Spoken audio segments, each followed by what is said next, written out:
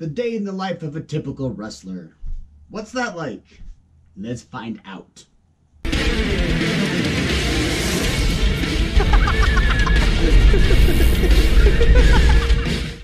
We have a new studio again. We got new lights, new microphone, new shelves. Same dogs.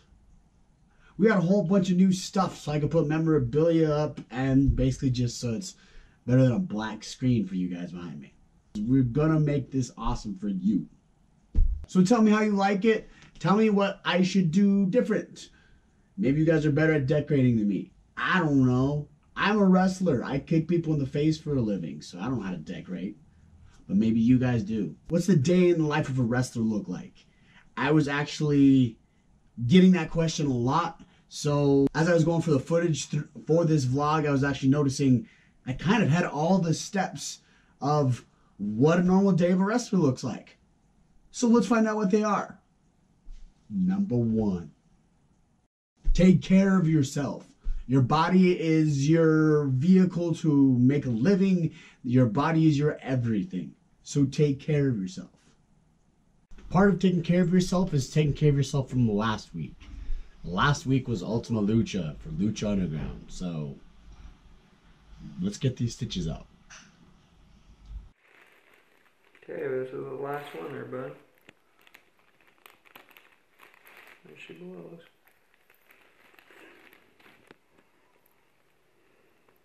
It's going to stick around in your hair there.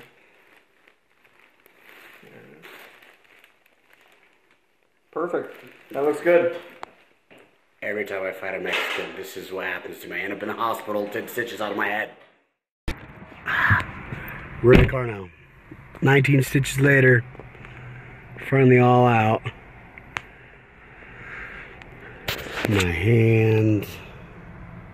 Pretty gross. 3 more on my elbow. Every time I fight a Mexican, I end up in the hospital. Must be that other half Mexican that I'm missing. In order to keep yourself running the best you can, you got to eat right and supplement right. So, this is my morning.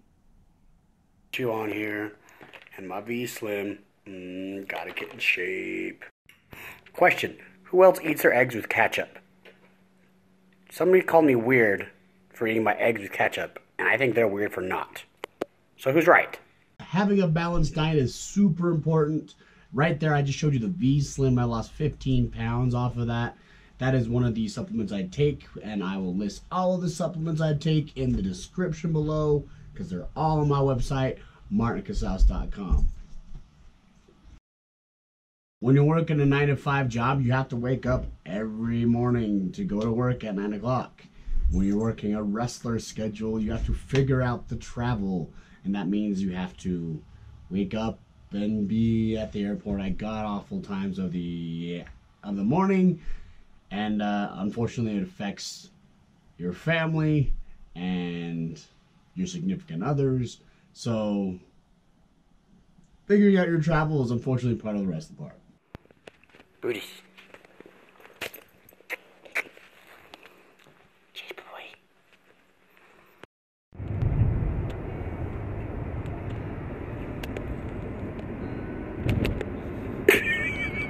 Not the happy face at 5 in the morning. It's loud. I'm not happy either. 5 o'clock sucks. That's love.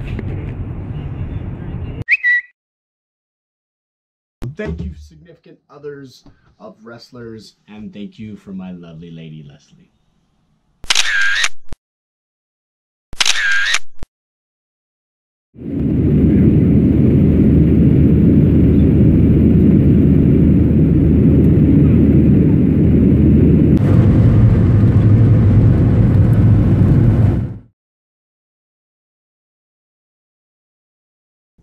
So obviously you have to meet the people that are going to pay you to go wrestle for them.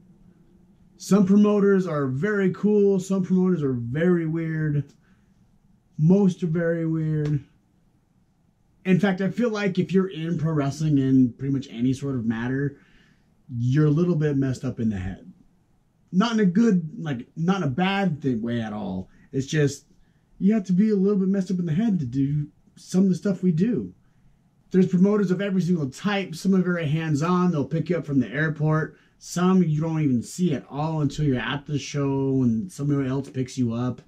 There's all sorts of ranges of promoters. This promoter I actually knew from before, so it's kind of like seeing an old friend. I don't give all promoters this much shit. I'm here with my man Carmine, who I've known for, Jesus, way too many years. And we're about to have scotch? Yeah. This is a life moment, guys. A life moment. For the first time ever in his life, he's going to try scotch. I usually always stick with Jack Daniels and Seagram's, basically because I was a part who just wanted to get wasted. But now I'm sophisticated. Yeah, he thinks it's fancier to drink Clan McGregor scotch than it is to drink Jim Beam. If you know what the hell he's talking about, you put in the comments which one's better, because I have no idea what those are, but I'll drink them. Cheers. Cheers. Chandan, may you live to be 100 years, and the last voice you hear be mine. Oh God, I would hate that. Chandan. Wouldn't that be awful?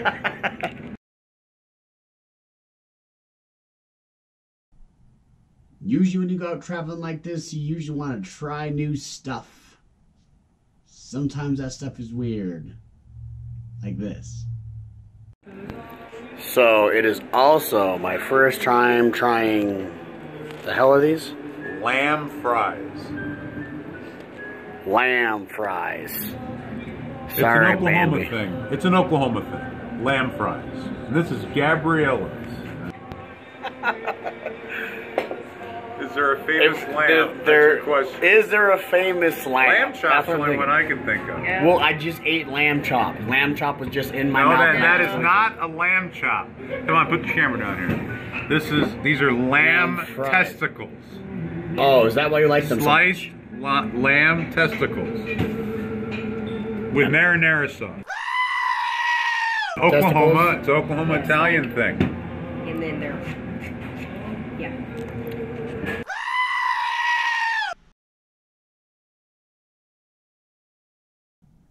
So promoting is huge. It's actually like the biggest part of our job, like even bigger than the actual wrestling part of things, as you're going to find out.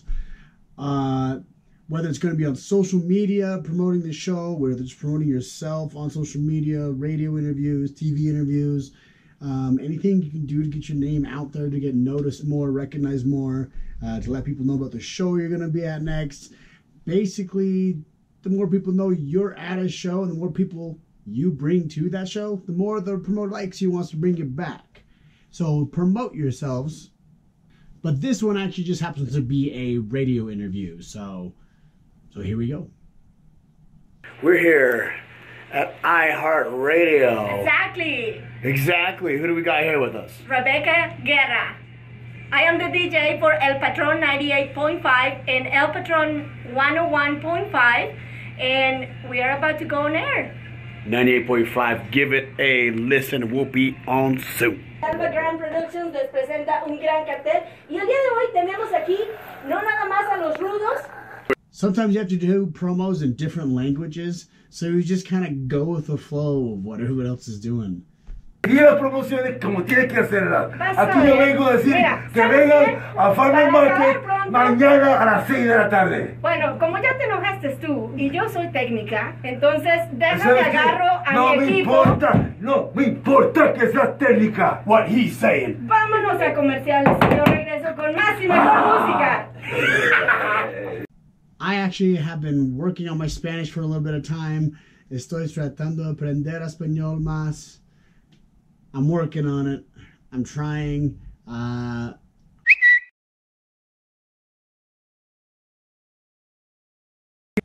So after we ate, we went over to Carmine's house and we got a little tour of the crib. Knows for fucking years. A tour of Carmine Despirito's museum, rarely seen to the public. Right.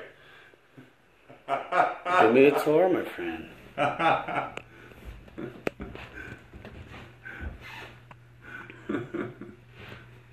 George Carlin autograph I got in person in 1987.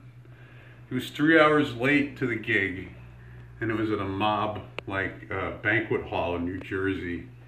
And I waited there for like 6 hours to get his autograph.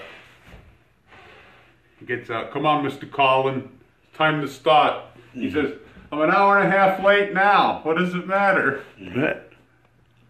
There's Letterman. I used to write to Letterman all the time. He'd answer me, he'd give me like personalized shit.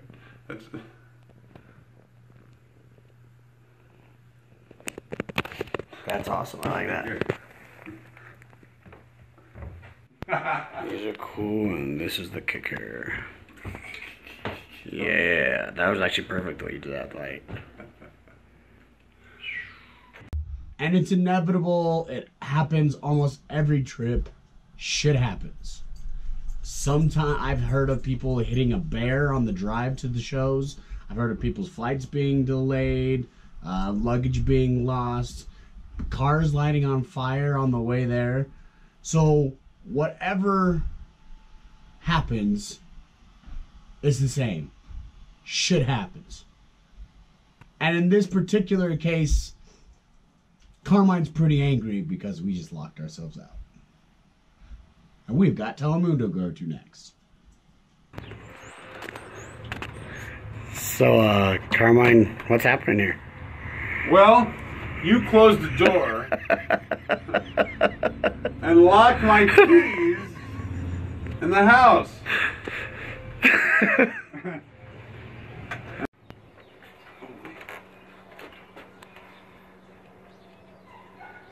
I always thought about to myself, how would I break into my apartment? I thought about this. Now we gotta find out. Oh, see? Oh, now I know exactly what's going on. So long and short of it, we're about to go do an interview with Telemundo. We're at Carmine's house. He had to change his shirt. As people do. Yeah. He walks out of his house. I walked out behind him. As people do, I shut the door behind me. That's right. I didn't know his keys were not in his pocket, but inside the house still. So we are officially locked out of his house and making good vlog memories. Right, Carmine? Yes. Good vlog memories. Yes, great vlog memories. Great vlog memories. But we're going to figure out how to break into a house real quick. But we called reinforcements. The dude that came over is actually the one that sang me out. He was part of the band that played me out that day. The guy that showed up was actually wearing a kilt and wrestling boots. Wrestling boots like what I wear when I'm in the ring. Well, these are, I got this, Doberman got me these boots in Mexico. What's his name? Sabu. Makes boots down there. But these last about 2 years. Damn. I've got a pair of boots that I had bought off high school. That help turned out to be trying the credit card trick a little bit. And then when all else failed, he rammed that shit in. Like, rammed through the door and busted through the seams. Oh my God! I told you. Oh yeah!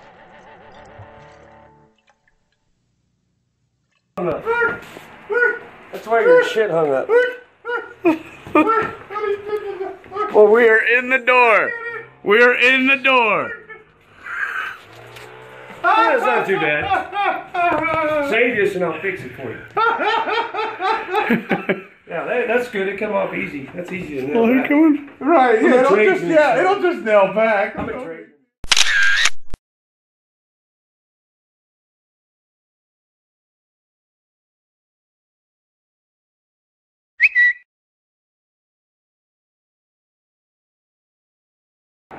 We're at Casaus ballpark here, signing autographs and doing signings with Mr. Blue Demon.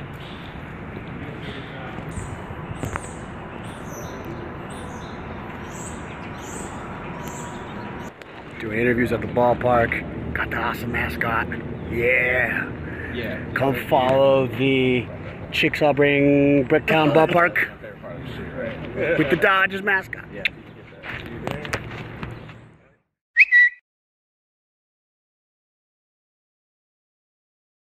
And while you're out promoting, you gotta have a little bit of fun. Oh my God. There and back. Okay, we're rolling. Action.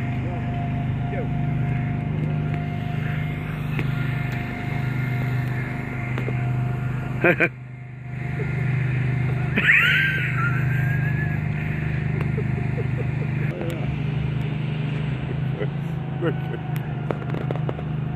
He's dead. Boom! Yay! Crawl, crawl, crawl.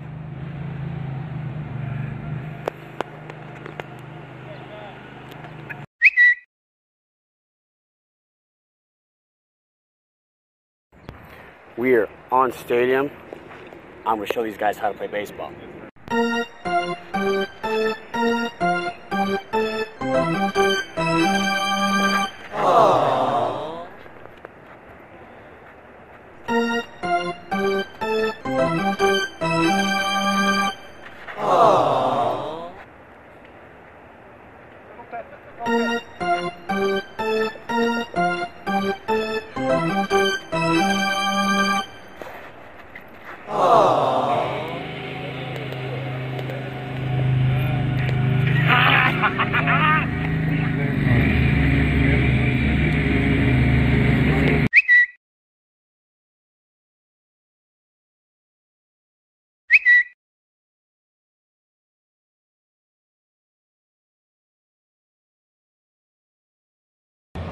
You know, how does it feel to be part of a cult-like following of Lucha Underground?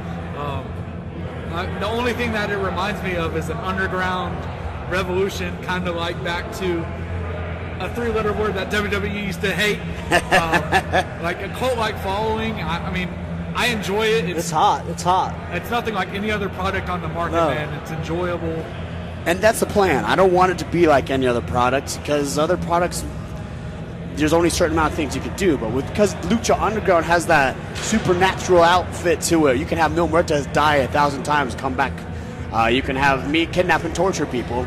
That's kind of been done on TV, but I can really torture, kill, and I can kill them. We can find ways to bring it back. I love Lucha Underground and the little cult following that I hope grows to far bigger than it is at this point. I know we're there, just no more people need to know about it. And I think we have something for everybody that's wrestling fans and non-wrestling fans. Oh, yeah.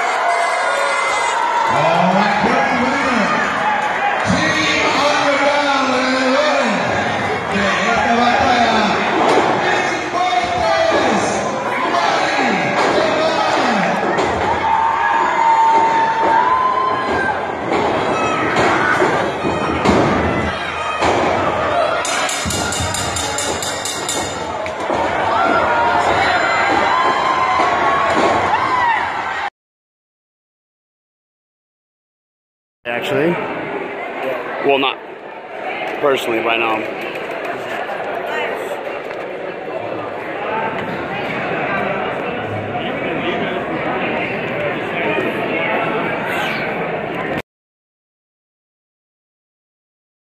Where are we at? Snug Bar. We're at Snug Bar. Snug Lounge. Yeah! We're with freaking Jolly the Green Giant.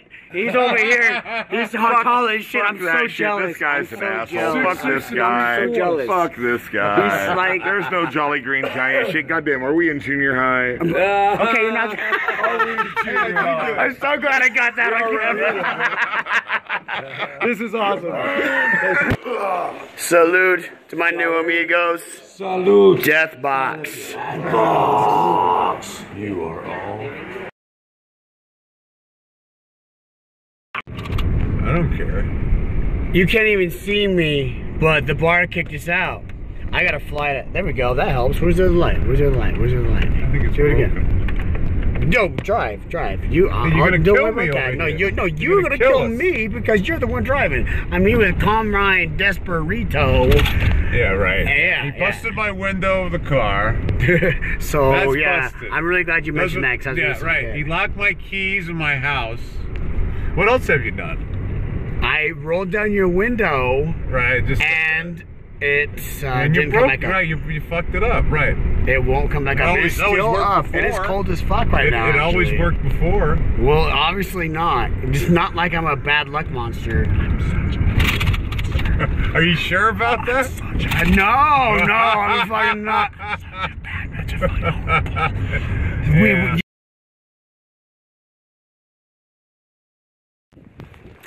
It's 4:20 in the morning. No, I'm not smoking right now. But it is 4:20 in the morning. I have a flight at 6:55, which means I need to be there at 5:55. And so that means why go to sleep, right? Who needs that?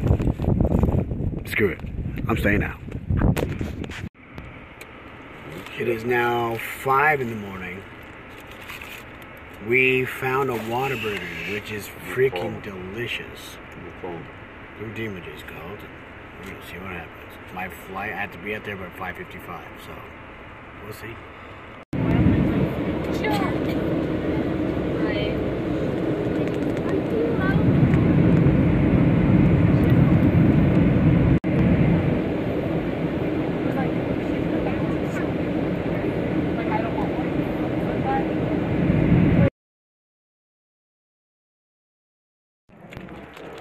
It is, what time is it? What? 8 o'clock. It's dinner time for the puppies. I still haven't slept yet. So we're walking the dogs. Or apparently they're walking us. Doing good, Brutus. Jaspers. Mush.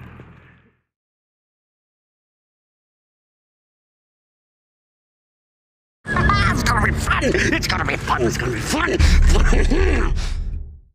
Él tiene la botella.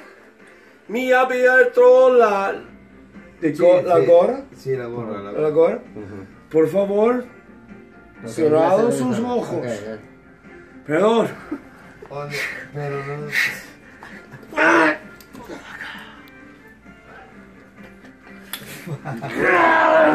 Fucker! Come on. You gotta.